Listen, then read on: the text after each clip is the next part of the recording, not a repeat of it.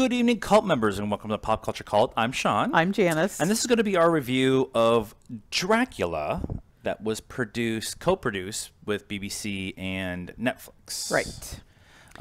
And it was Stephen Moffat and Mark Gatiss. Mark Gatiss, who have done Sherlock, which we love, and Doctor Who, which we love. Yes.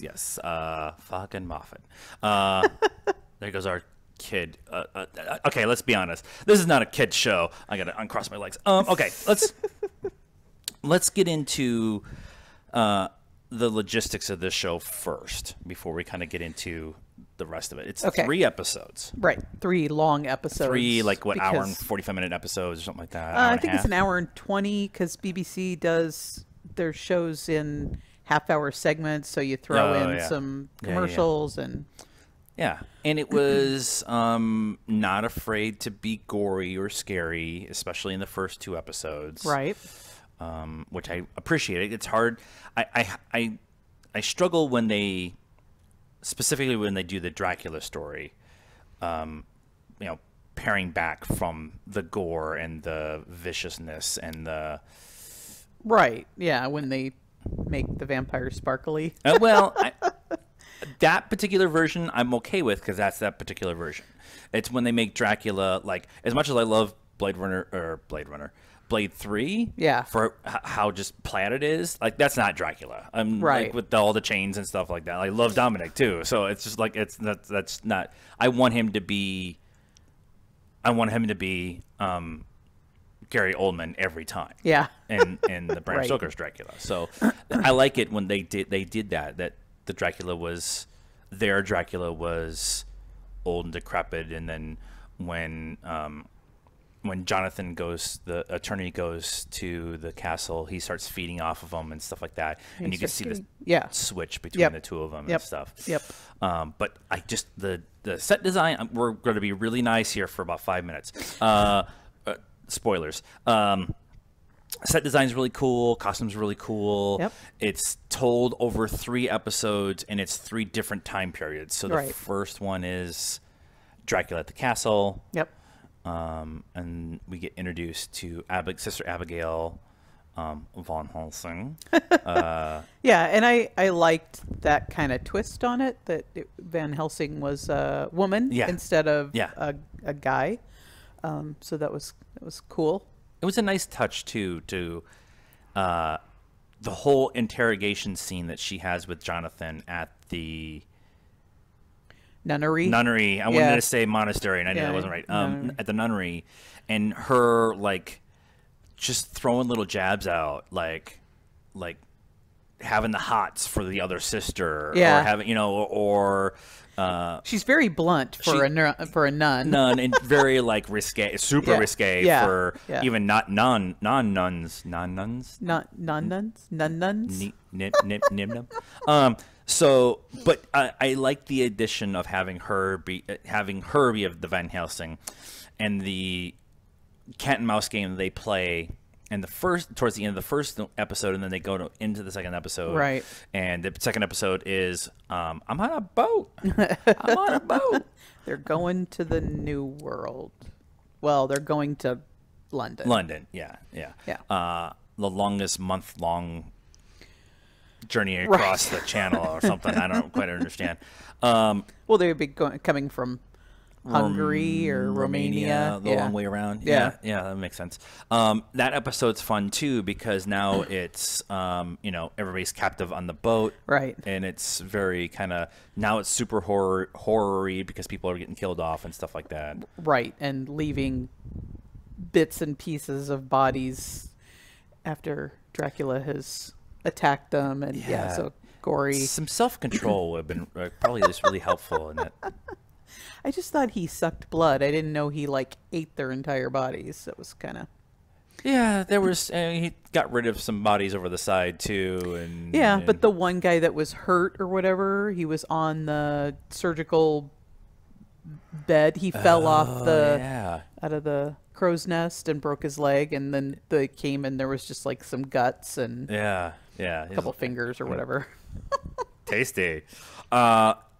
So in the cat and mouse game with Van Helsing is on the boat, Right. which I thought was really kind of a cool way of doing it, and how they were kind of playing with the concept of how Van Helsing gets her powers to be able to stay with Dracula throughout the ages and stuff like that. And, Right. And I liked how they did that too. And then we get to episode 3, which is the modern world. Right. And Van Helsing is actually like a descendant. yes, Because the boat went down. yes, and she's just as snarky as her Right. and her previous person, previous iteration, and we get introduced to a young woman, young party girl, who seems not to care about death and Yeah, she's make like you sad and stuff. yeah, romanticize the vampire part. I don't even know if it was the vampire part. I think it was just the romanticization of I want to be young forever. Yeah. And I'm not afraid of dying. I'm just afraid of dying old. Yeah. Yeah. Is very much how it came across. At least for me, it could be a different interpretation with that, whatever. That's fair.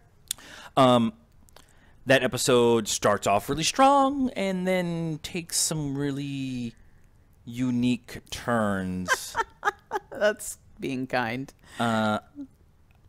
Knowing Moffat as well as we do because of Sherlock and because of Doctor Who, and knowing Gaddis and how they both kind of are each other's muses, and they are writing partners, and they are willing to try new things, and that's much of the reason why Sherlock worked out so well, is because they were able to modernize a lot of the classic stories, Right. and put in twists and turns and different interpretations of the Sherlock Holmes story. Right. Is why that made that series so popular and so good. And you got, butterscotch snaps.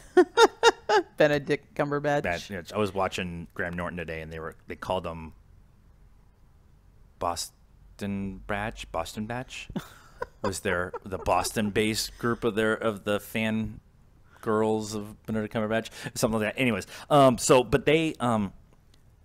okay that they try a modern interpretation of doing what would Dracula be like in the modern world. Right. Yeah. And I'm It's totally been okay done. with that. It's Yeah. not a big deal. Yeah.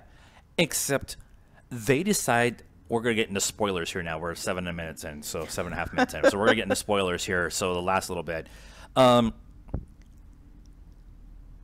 Him getting a soul or getting a conscience, Right. or whatever it is. Right.